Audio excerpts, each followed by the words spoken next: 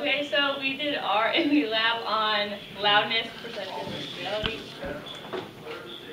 The purpose of the lab is to determine the correlation between perceived loudness and the actual loudness of various frequencies, and to study how our senses lie to us. So our hypothesis was that as the frequency of a tone got farther away from 1,000 hertz, which is sort of like a base range, it's sort of right around where you hear the most accurately, then the perceived loudness is going to go down, even if the actual loudness, like the amplitude of the wave is the same. You're going to, like, it'll sound quieter to you. Oh. Okay, so the background is, so what we based our lab off for the Fletcher-Munson curves, or the equal loudness contours. So that's this graph over here. And so each line represents equal loudness. So like, yeah. So for example, like 60, this is 60 decibels. So it's like at 1,000, it will be equal to 60 decibels. But then like, to sound the same like loudness, the decibels of like 20 hertz is like somewhere up here. And so the frequency is the number of crests of a wave that move past a given point in a given unit of time, and then this is the units for sort of decibels, sound pressure levels. And then, yeah, each line corresponds to a certain intensity and signifies how loud various frequencies need to be perceivably matched intensity. Okay. You skipped. I don't know. Sorry. Oh no. Okay, so this is like the ear, and we focused on the cochlea, which is the inner ear, and that's where all the frequencies are. So the way you hear is you have all these little hairs in your ear, and then they have different sort of resonant frequencies. So when you hear like 1,000 hertz tone plays, the 1,000 hertz little hairs sort of resonate, and then that's how you hear. And with hearing loss, you lose your higher frequencies first because they're farther out. They're the ones that are like hit first at the entrance. This is like out, and then it goes in. And like, oh, sorry. the hairs, they can't be regrown once they're destroyed. And so, like, an interesting fact is birds, they never lose their hearing because the hairs can regrow, but for humans, they never do. So once you lose a frequency, it's gone. But we did have a test subject with some hearing loss, so you can sort of see what that looks like.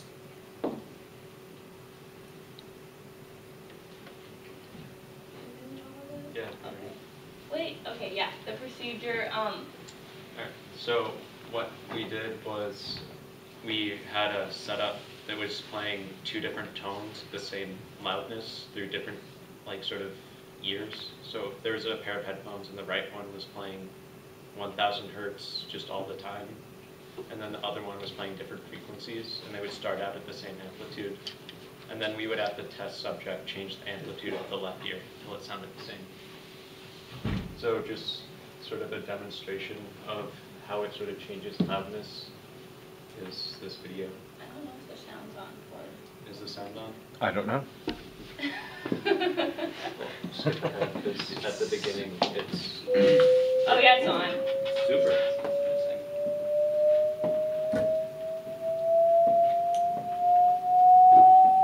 And it's like our highest that we did was 16,000 hertz. Which is kind of... We started at sort of the lower limit of human hearing and ended at the upper limit. The range is 20 hertz to 20,000 hertz. So this is our data. So the slope signifies what the equal loudness contour slope signifies, which is a person's perception of equal loudness. And so... So every point on this curve would sound the same loudness, but like how high it is on the y-axis is the amplitude, so how loud it actually is.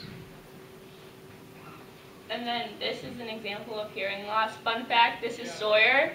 He has gotten his tubes removed multiple times, so he has a lot of scarring in his ears, which is probably why he has hearing loss.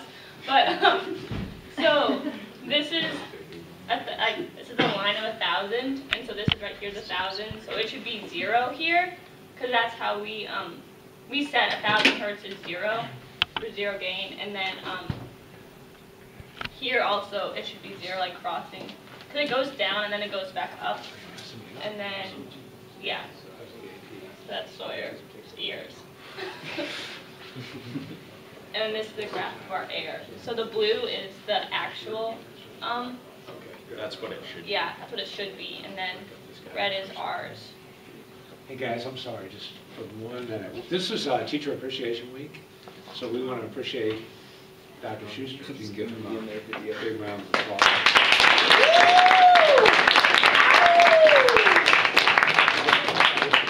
How you doing? Thanks, everybody. That's really nice. That's a nice little addition to your video. Yeah. I'll cut that out. GoFundMe, No, you should go to my GoFundMe, really helps the channel. A little plug. Do you have a bloopers channel? Like an extra channel?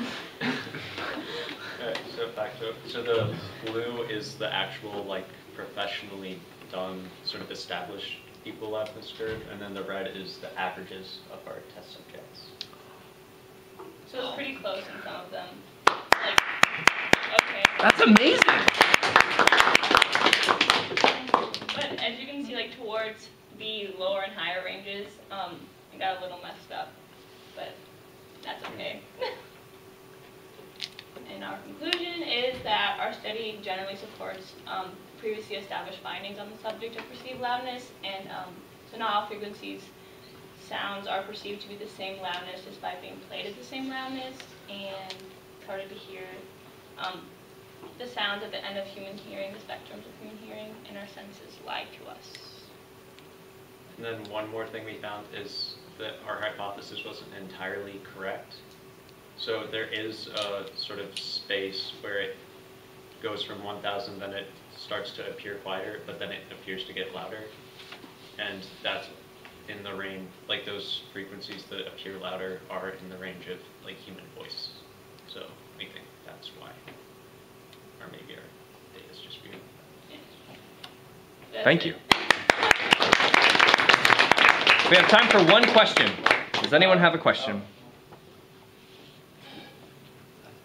Oh, Ben Keller? Can you describe what that curve was in the beginning? I really did not understand. Yeah, it took like 3 hours of looking at it.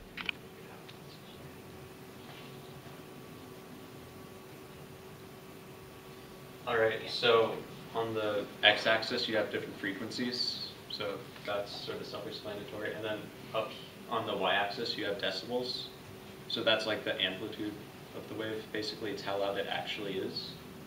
So, but the thing, it's sort of hard to read, but the red line here, the blue line's in the same. But, so every tone along that red line sounds the same, and then where it is on the y-axis shows how high you have to play it. So, like, right here would sound the same as like a 20 hertz play right there. You get it? Yep. Alright.